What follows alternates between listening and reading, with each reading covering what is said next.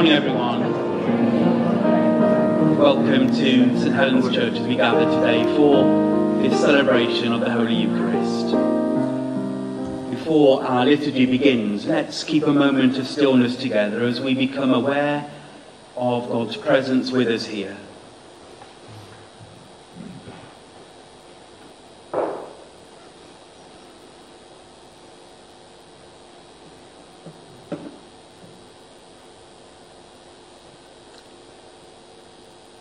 So let us now stand as we prepare to join in our opening greeting. We meet in the name of the Father, and of the Son, and of the Holy Spirit. Amen. The Lord be with you. And also with you. Thank you. And so we now continue with our opening hymn, which will appear in a moment. So remain standing to sing, lift up your voice.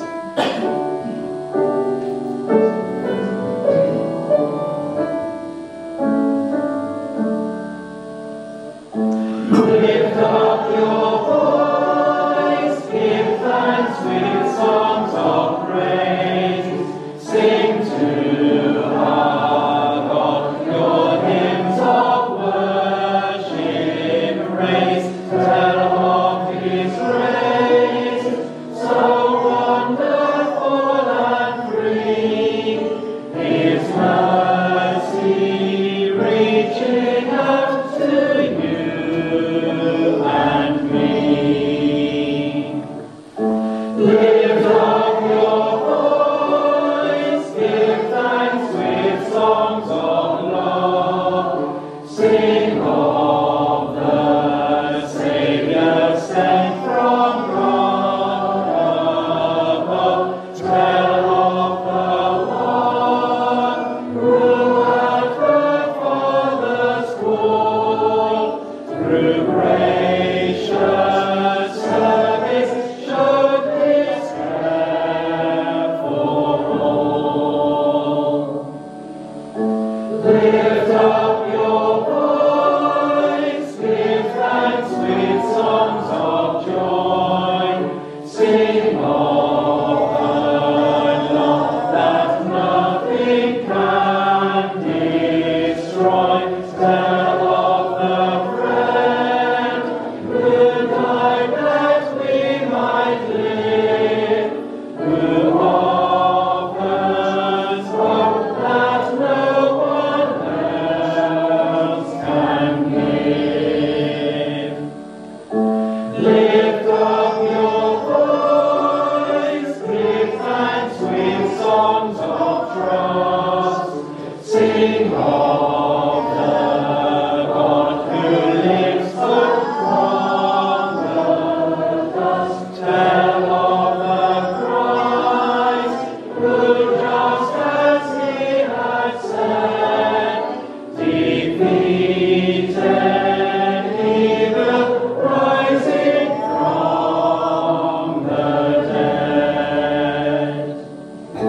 Lift up your voice, give thanks with songs of awe, sing to the Lord who lives forevermore, tell of the King whose glory fills the sky, the Lord of lords who reigns enthroned on high. Would you please sit?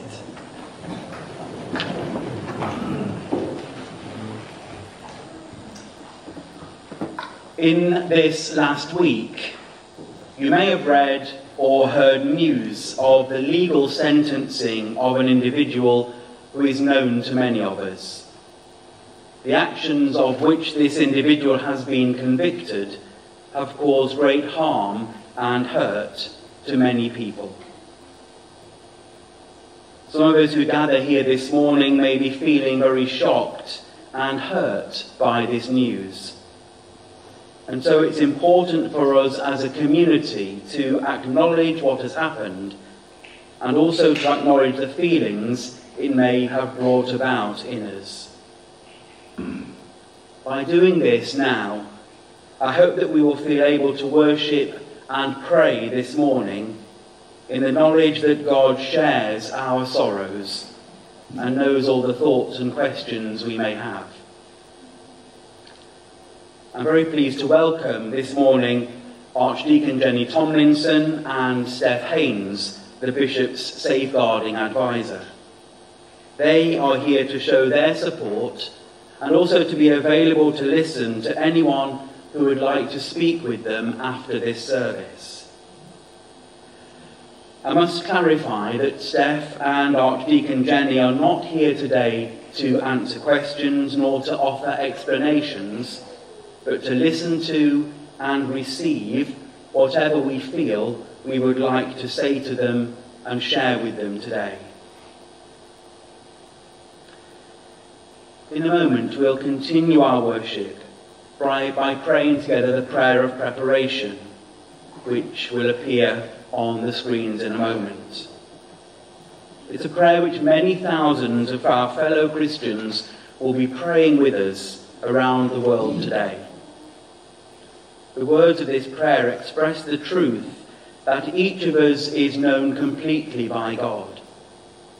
From that starting point, we then ask God to breathe the Holy Spirit through our innermost thoughts and emotions, so that our love for God may deepen and that we may more fully reflect God's image in our lives. So let us take a moment now to reflect on the words of this prayer before we pray it together.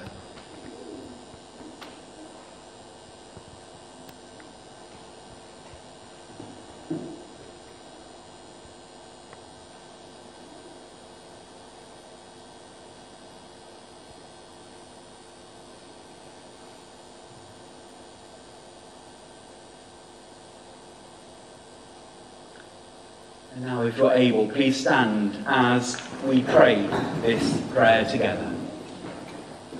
And so we say, Almighty God, to whom all hearts are open, all desires known, and from whom no secrets are hidden, cleanse the thoughts of our hearts by the inspiration of your Holy Spirit, that we may perfectly love you and worthily magnify your holy name, through Christ our Lord. Amen.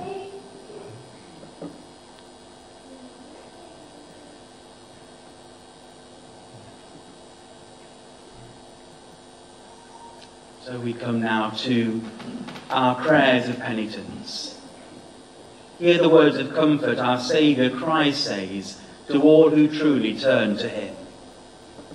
Come to me, all who labour and are heavy laden, and I will give you rest. My brothers and sisters, as we prepare to celebrate the presence of Christ in word and sacrament, let us call to mind and prepare to confess our sins.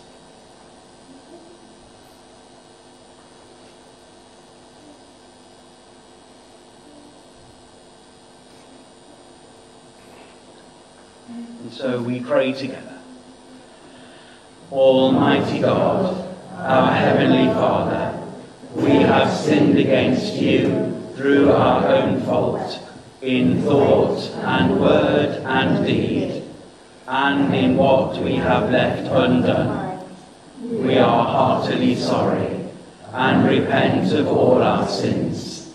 For your Son, our Lord Jesus Christ's sake, forgive us all that is past, and grant that we may serve you in newness of life, to the glory of your name. Amen.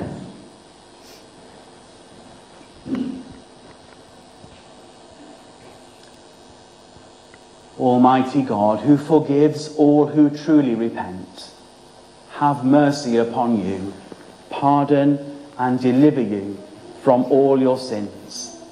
confirm and strengthen you in all goodness, and keep you in life eternal, through Jesus Christ our Lord. Amen.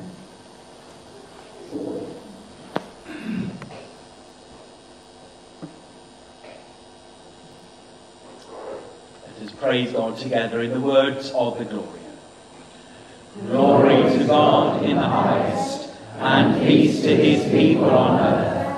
Lord God, heavenly King, almighty God and Father, we worship you, we give you thanks, we praise you for your glory. Lord Jesus Christ, only Son of the Father, Lord God, Lamb of God, you take away the sin of the world. Have mercy on us. You are seated at the right hand of the Father. Receive our prayer. For you alone are the Holy One. You alone are the Lord. You alone are the Most High, Jesus Christ, with the Holy Spirit, in the glory of God the Father. Amen. We hear the collect prayer for today. Lord of heaven and earth, as Jesus taught his disciples to be persistent in prayer, give us patience and courage never to lose hope, but always to bring our prayers before you, through Jesus Christ our Lord. Amen. Please sit as we now hear our first Bible reading.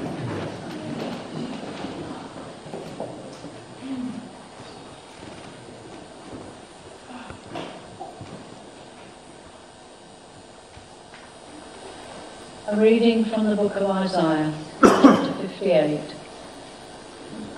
You shall call, and the Lord will answer. You shall cry for help, and he will say, Here I am.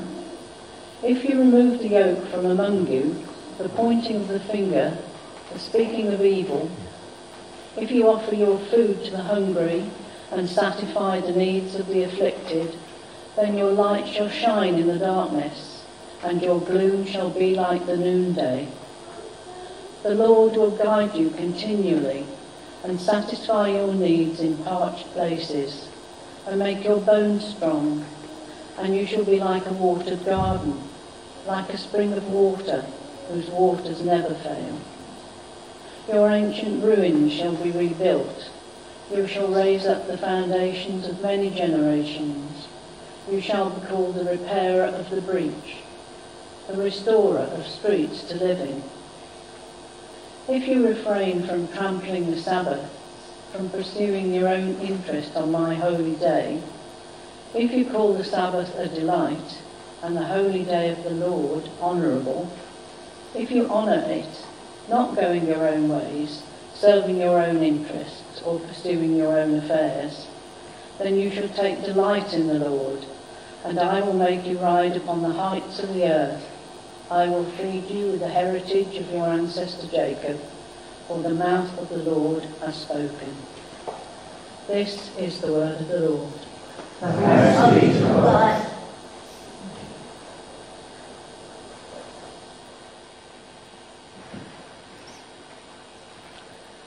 Let's now stand to sing our second hymn.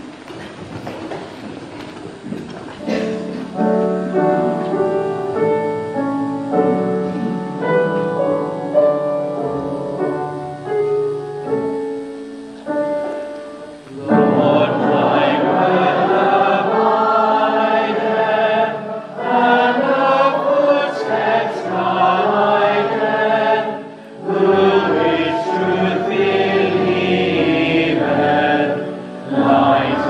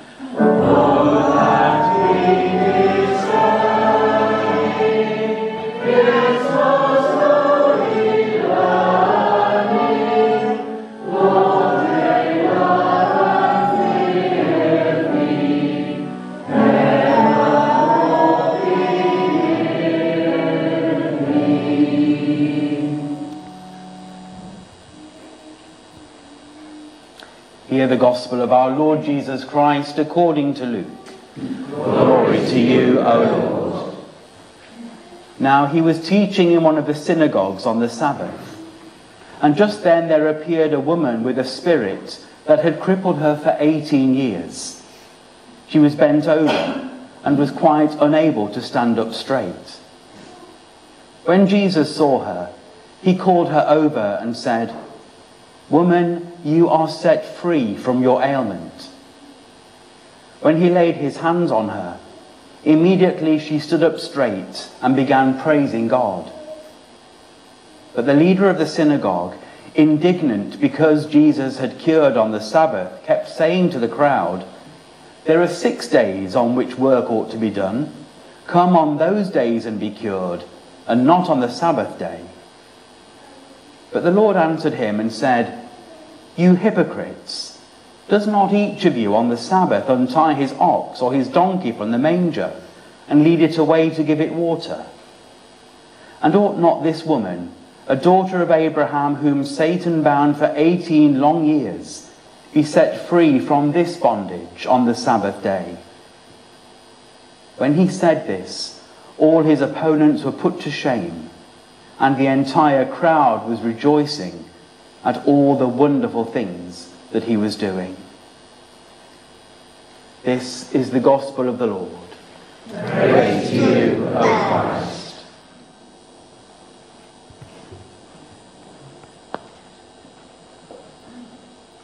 May I speak in the name of the Father, and of the Son, and of the Holy Spirit. Amen. Amen. Please sit.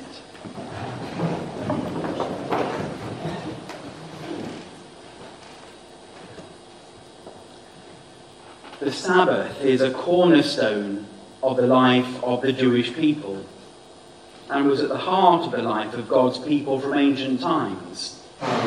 It's a weekly feast lasting 24 hours, beginning at nightfall with the family meal. It marks the division between rest and work, and highlights the people's dependence upon God alone. Sabbath is a Hebrew term for the 7th day of the week, when the Torah, the Jewish books of the law, call for the people of Israel to rest and do no work. Indeed, the word Sabbath means stop or cease from work in the Hebrew tongue. Among Orthodox Jews, cooking is forbidden on the Sabbath, and so food is prepared and cooked beforehand and kept hot until needed. The importance of the Sabbath day is prescribed in the 10 Commandments, the first laws given to the developing people of Israel at Sinai. The 4th commandment is, remember the Sabbath day and keep it holy. This commandment gives the symbolic structure to time as a whole, and to the weekly round in particular. It sets down a weekly holiday, literally a holy day, as a pattern of life that conforms to the nature of God, who, as the book of Genesis tells us, took a day of rest at the end of the week of the creation. The observation of the Sabbath every 7th day was an important part of Israelite life from a very early date. The main emphasis was on the Sabbath as a day when people could look back to their nation's roots and celebrate God's goodness and renew their commitment to their faith and to the covenant at its heart. For Christian people, the idea of Sabbath is now observed on a Sunday, the Christian day of resurrection. But as for Jewish people, the whole day is called holy because it's a reminder of God's greatness in both creation and in history. For the people of Israel, the Sabbath was also a reminder that faith in God involved care and concern for others, as stated in these words in the book Deuteronomy. The 7th day is a Sabbath to the Lord your God.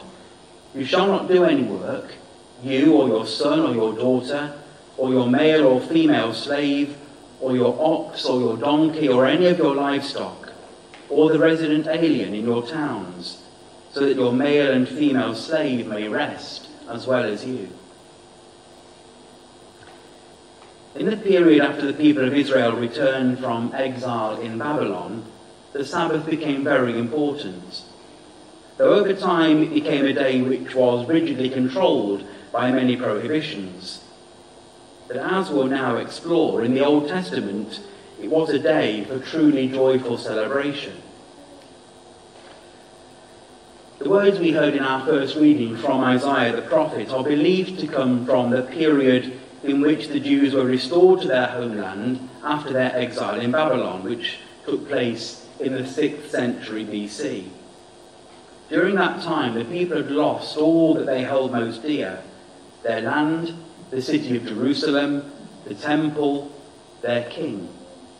Some even thought that God himself had been defeated by other gods. Once the people returned home, a new way of living and worshipping needed to be established. And so they developed a renewed emphasis on right behaviour in contrast to the fasts and sacrifices of former times. In the place of self-indulgent forms of worship, the prophet now proclaims God's desire to see in the people compassionate and loving action. And a particular feature of this change of heart is the rediscovery of the importance of Sabbath, not as a dull routine, but as a source of joy. If you call the Sabbath a delight, and the holy day of the Lord honourable, says Isaiah, then you shall take delight in the Lord. We're reminded here of the positive and life-giving approach which Jesus took to the Sabbath. We may recall his famous teaching, the Sabbath was made for humankind, and not humankind for the Sabbath. In today's Gospel reading, we see a vivid example of this message. This story of the healing in the synagogue occurs only in Luke's Gospel. However, it's not the only such story to be found in Luke. Several chapters earlier, Jesus heals a man's withered hand in the synagogue on the Sabbath. We know that work was prohibited on the Sabbath, but certain tasks were allowed. A stray animal could be returned, a beast of burden which had fallen could be lifted, and animals could be given water. Surely then a human being who is in great need can be helped on the Sabbath. The leader of the synagogue certainly doesn't think so, and he appeals to the congregation to agree with him. Jesus, however, as we say these days, calls out the man's hypocrisy in this vivid translation from the Message Bible. "You frauds," says Jesus. "Each Sabbath every one of you regularly unties your cow or donkey from its stall, leads it out for water, and thinks nothing of it. So why isn't it all right for me to untie this daughter of Abraham and lead her from the stall where Satan has had her tied these 18 years? According to Jesus, the work of God's kingdom takes precedence over the requirements of religious law and the details of religious practice. At the end of this episode, the crowd in the synagogue is delighted by what Jesus has done. His opponents are stunned by this challenge to their way of thinking. It appears that Jesus has acted entirely within the spirit of the words of Isaiah, honouring the Sabbath, not serving personal interests on that day, nor pursuing one's own affairs. Rather, Jesus has kept the Sabbath and also made it a day of celebration, of generosity, of freedom, of blessing. What Jesus has shown is that in God's kingdom, people matter more than processes, compassion more than rules, service more than systems. Not that we can function as Christ's church without ways of governing ourselves, but we should seek to ensure that those methods do not diminish our humanity and our joy, and that they do not prevent any one of us from being healed and growing and flourishing. When the Sabbath is observed by Jewish people today, it gives space for the participants to slow down, unwind, and truly set the Sabbath day apart from the rest of the days of the week, whether with ancient customs and traditions or with new, 21st century rituals and practices. In addition to that, the observance of the Sabbath also prepares those who celebrate it for the week ahead. The Sabbath ends with a ritual called Havdalah, which means separation, and sets the Sabbath apart from the start of the new week. In the Havdalah, the good gifts of the Sabbath are remembered, and a pledge is made to carry those blessings into the coming week. Some traditions of the Havdalah add a call to the prophetess Miriam, which seems to echo the work which Jesus did on the Sabbath. Miriam will dance among us to mend our world of suffering. May she lead us in our time without delay to the waters of help and healing. The Havdalah always ends with the singing of the Shavua Tov, wishing each other a good week to come. It goes like this: a good week, a week of peace.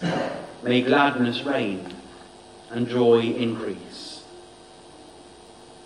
For us who keep the Sabbath with our own traditions and worship, this is a gift from our Jewish neighbours to take with us into our week, so that this Sabbath may be a blessing to all.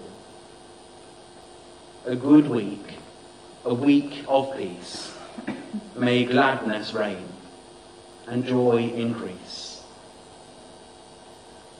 Amen. Amen.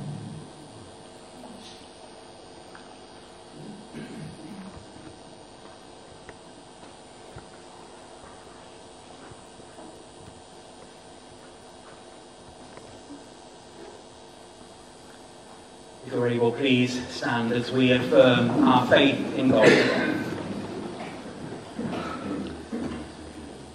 Let us declare our faith in God. We believe in God the Father, from whom every family in heaven and on earth is named. We believe in God the Son, who lives in our hearts through faith and fills us with his love. We believe in God the Holy Spirit, who strengthens us with power from on high. We believe in one God, Father, Son, and Holy Spirit. Amen. So please sit as we're now led in our prayers of intercession.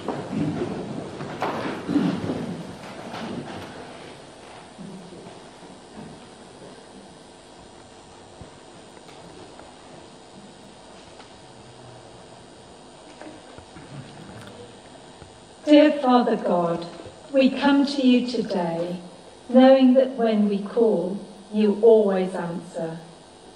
We thank you that you always have our best interests at heart and desire for us to live in light, healing, abundance and peace. Lord, in your mercy, hear our prayer. Heavenly Father, we thank you that you tell us through the prophet Isaiah that you will guide us always and will satisfy our needs in a parched land. We understand what is meant by a parched land. Help us now to also understand what we must do and how we must live to find delight in the Lord. We pray for our country, that our parched land will receive rain to fill the rivers and reservoirs, that fuel prices may be reduced to prevent serious financial hardship for many and the danger of people freezing to death this winter. We ask that our next Prime Minister will prove to be a person of integrity, able to unite the country, put in place policies to improve our economy, reduce inflation, and improve labour relations. We look at the world and worry over so many situations that seem to be running out of control. As the war in Ukraine gets less and less airtime on the news, we are aware that the people there are suffering as much as ever, that lives and infrastructure are being destroyed, and there is the terrifying prospect of the Zaporizhia nuclear power plants being destroyed and leaking radiation, putting millions of lives at risk. We thank you that so many people in this country have taken in Ukrainian refugees and pray that as time goes on, relationships between hosts and guests will remain good. We pray for a peaceful, quick and just end to the war, so that the lives of the people and the country of Ukraine can be rebuilt. We pray for the women and girls in Afghanistan who are being cruelly denied the freedom of education, the ability to work, or even appear in public without a chaperone. Closer to home, Father, we pray for the church in Solihull, especially as we are seeking for a new rector. We pray that you may raise up a dynamic, forward-thinking man or woman who will lead the parish to great things. Lord, in your mercy, hear our prayer.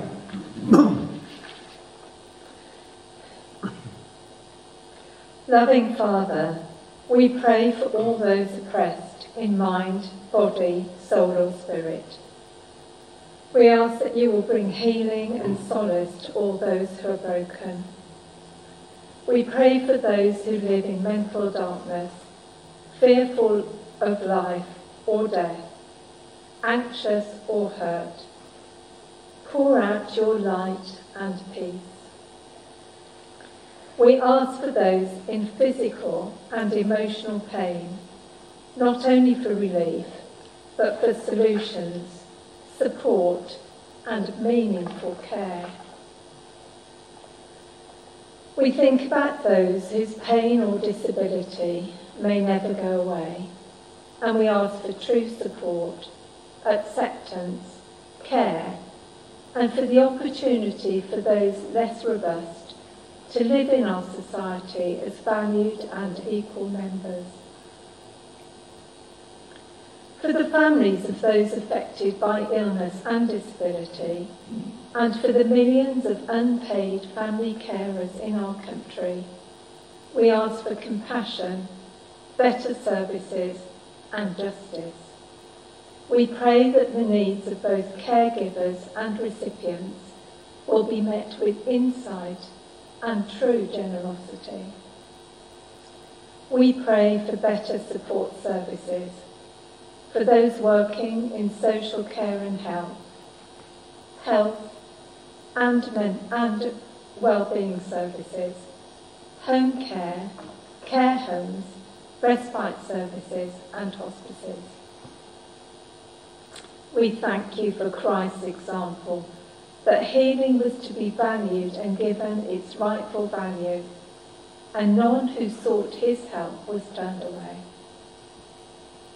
We pray especially for those in need today and in our own private daily prayers. For Barry Holloway, Sue Bruce, Lawrence, Ellie Wright, Jean Abbas and Jonathan. We also pray for those who have just died and ask for your comfort for their grieving families. Kevin Evans, Pauline Mortimer and Beryl Moppet, who was so dear to us and who gave so much in our parish. We remember with gratitude for the lives that they have lived and those whose anniversary of death falls at this time. Andrew Self, David Guest, Ethel Penn and Barry Stoyle. Lord, in your mercy, hear our prayer. Father, thank you that we can say with Paul that we are convinced that neither death nor life, neither angels nor demons, neither the present nor the future, nor any powers, neither height nor depth, nor anything else in all creation will be able to separate us from the love of God that is in Christ Jesus our Lord. And now, as we go out into the coming week, may the Lord bless us and keep us. May the Lord make his face to shine upon us and be gracious unto us. And may the Lord turn his face towards us and give us peace. Merciful Father, accept these prayers for the sake of your Son, our Saviour, Jesus Christ. Amen.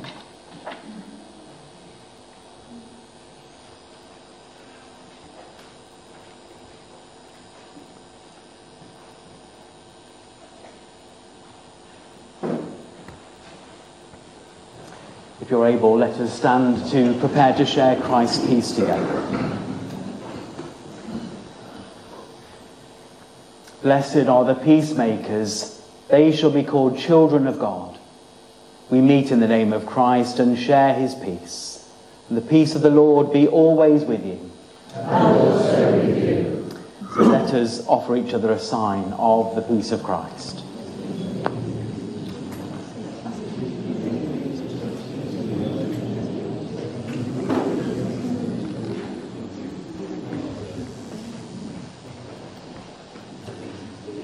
And we remain standing to sing our offertory hymn.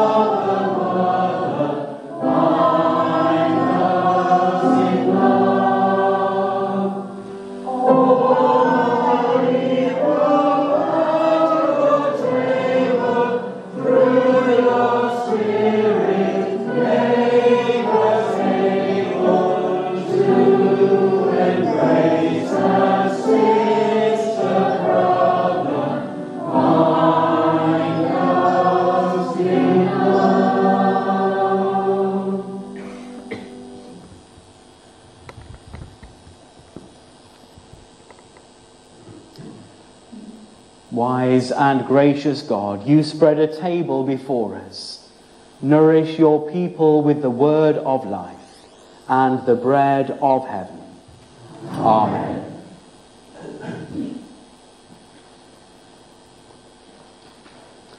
The Lord is here. His Spirit is with us. Lift up your hearts. We lift them to the Lord. Let us give thanks to the Lord our God. It is right to give thanks and praise. It is right to praise you, Father, Lord of all creation. In your love you made us for yourself. When we turned away, you did not reject us, but came to meet us in your Son. You embraced us as your children and welcomed us to sit and eat with you. In Christ you shared our life, that we might live in him and he in us. He opened his arms of love upon the cross and made for all the perfect sacrifice for sin. On the night he was betrayed, at supper with his friends, he took bread and gave you thanks. He broke it and gave it to them, saying, "Take, eat. This is my body, which is given for you. Do this in remembrance of me." Father, we do this in remembrance of him. His body is the bread of life. At the end of supper, taking the cup of wine, he gave you thanks and said, "Drink this, all of you. This is my blood of the new covenant, which is shed for you for the forgiveness of sins.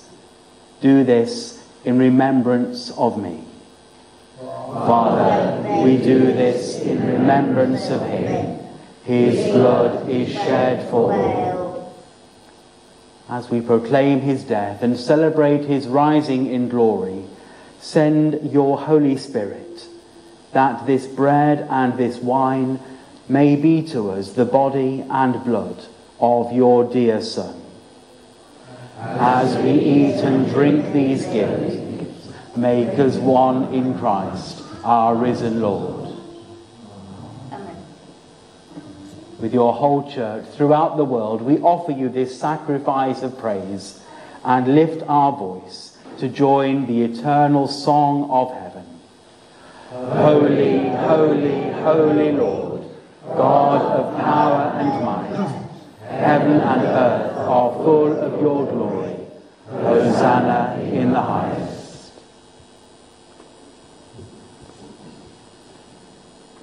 Please sit as we continue to pray together.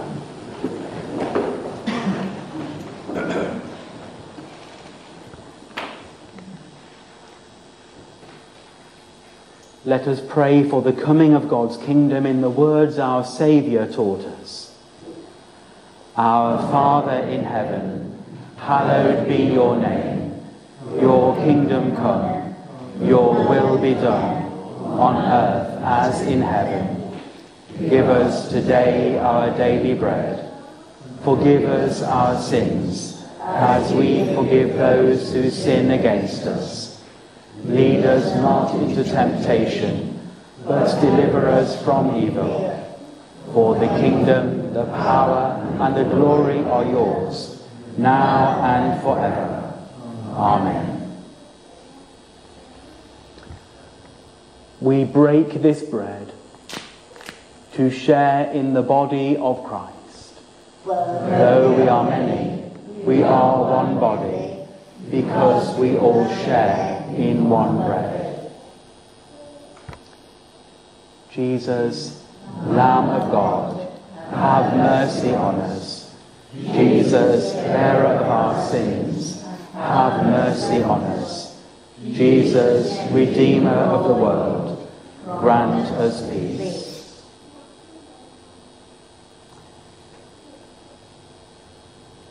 All are welcome to receive from the Lord's table this morning, to receive the bread, and if you'd like to, also to receive the wine from the chalice. If you are going to receive the wine, may I just remind you, please, to consume the bread first before receiving the wine from the chalice. But of course, as usual, receiving from the chalice is optional if you would prefer not to do so. Jesus is the Lamb of God who takes away the sin of the world. Blessed are those who are called to his supper. Lord, I am not worthy to receive you, but only say the word, and I shall be healed.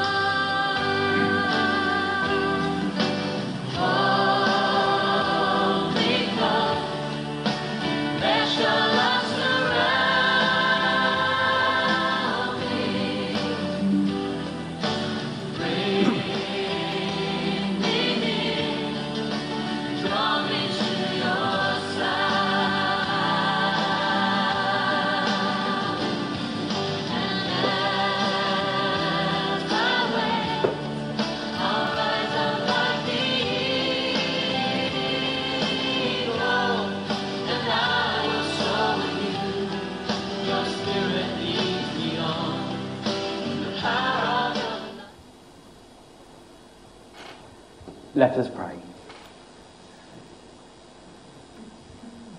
God of our pilgrimage, you have willed that the gate of mercy should stand open for those who trust in you.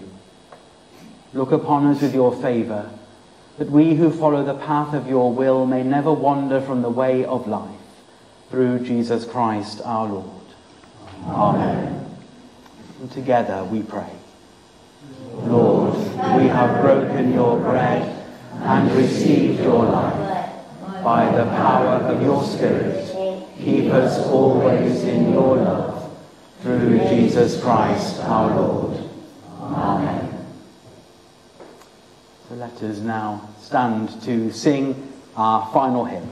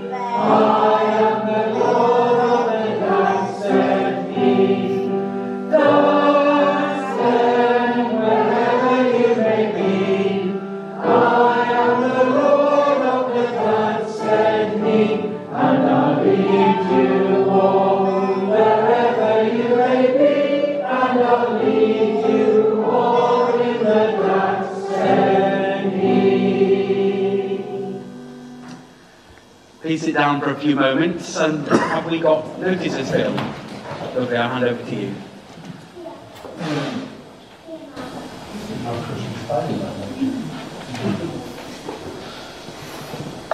Harold Moffat's funeral, Thursday, September the 8th. There will be a private family cremation service at 3, followed by a service of thanksgiving at St Alphege at 4 p.m, to which all her friends and family are warmly invited. Afterwards, we would be delighted if friends would join us in the Oliver Bird Hall for a finger buffet. There will be family flowers only, with an opportunity to donate to the Marie Curie Hospice and the Vascular Department at Birmingham Heartlands Hospital, who both provided outstanding care. As I'm sure you are aware, Bishop David retires this year, and in this deanery there will be a celebration on Thursday, the 22nd of September, 6 to 8 at St Peter's Church, Walsall Common. Thank you.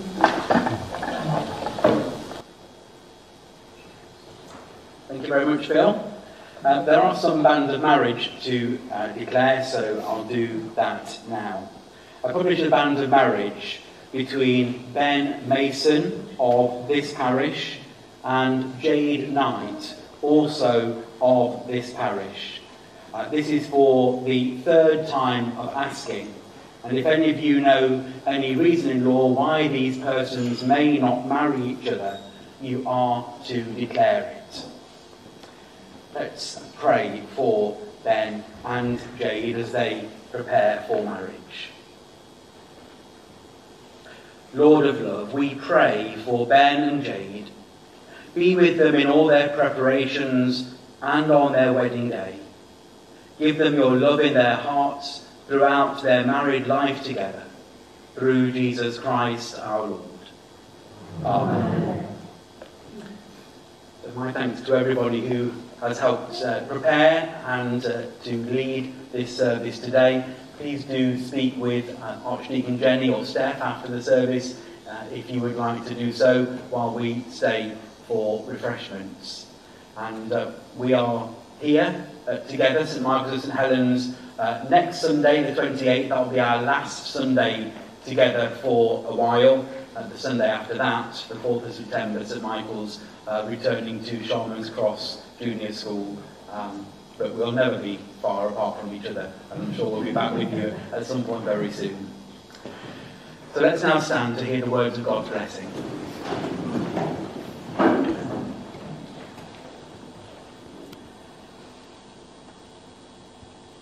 Now may the Lord of peace himself give you peace at all times and in every way. The Lord be with you all, and the blessing of God Almighty, the Father, the Son and the Holy Spirit be among you and remain with you always. Amen. And now let us go in peace to love and serve the Lord. In the name of Christ. Amen.